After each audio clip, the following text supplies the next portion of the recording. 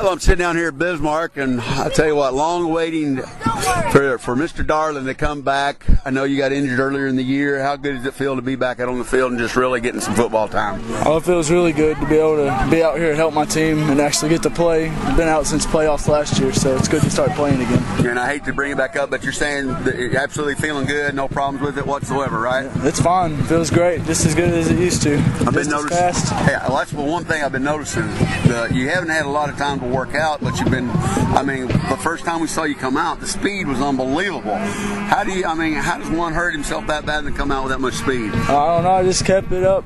Therapy helped a lot. Levi and the Mercy Clinic helped out a lot. Just doing therapy with them. Right. Built strength back up and built the endurance back up in it.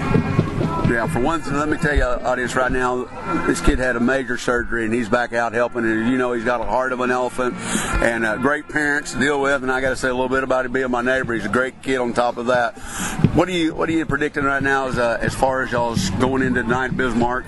But how far do you think you're going to go in the playoffs? Well, tonight it's going to be a pretty good game. I mean, kind of feel sorry for their senior night, but.